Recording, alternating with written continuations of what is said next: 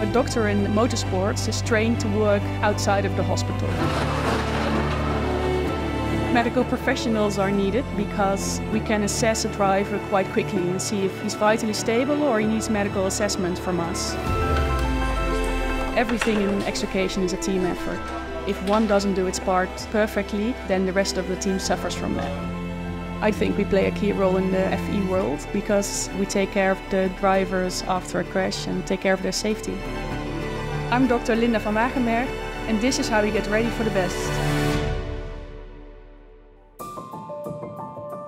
I didn't have one big moment in life to choose the medical profession. I did biomedical sciences before I did medical school, but I wanted to interact more with people and patients. That's why I chose the medical profession. Remove the helmet? Yes. Before you remove the helmet. Okay. My regular job, I work in the hospital, in the operating theaters, and I also work with very sick patients and make rapid decisions.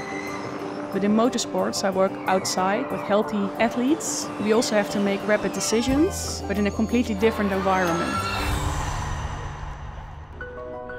In Formula E, I'm the extrication doctor, and I take care of the drivers after a crash. Extrication means that we get a driver out of a vehicle safely. Bruna, you're not feeling dizzy or feeling about to pass out?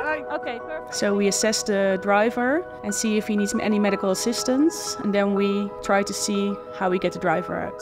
If the car is green, we don't need any safety measurements for the extrication, but if it's a red car, we need to wrap the car in rubber because there's always a risk of fire or a risk of any electrical hazards. When the driver is stable, we can ask him to do a safety jump, but when he has pain in his back or in his neck, we have to take him out of the car by seat extrication or bow extrication, and when he's vitally unstable, we take him as fast out of the car as possible by rapid extrication. Ready, set, move! We train on the days before the race on a demo car with the entire team. Preparation is important because when we have to do it during a race or qualifying, we know what to do in every step. Ready, set, lift! So we practice several types, multiple times before the race. And during race day, we just prep to be ready whenever something happens. We divide ourselves in the cars are packed, and we just wait for something to happen. Lights out and we're racing! There's days we don't do a lot, there's days we're very busy, depending on what happened on track. Oh no, that's absolutely huge! Sam Bird has crashed out! Red flag is immediately out!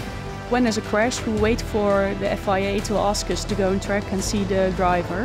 When I have assessed the driver, I tell my incident commander how I think the driver is doing and what needs to be done. And then as a team, we take care of the driver. For me, a good race day is when we work as a team, everything is smoothly, and we're happy that we work very well as a team. I enjoy it because it's completely different than working a day in a hospital. It's always challenging because circumstances can be different in every track and every race, and no crash is the same, so you always have to navigate through a new situation. You never know what's going to happen in a day.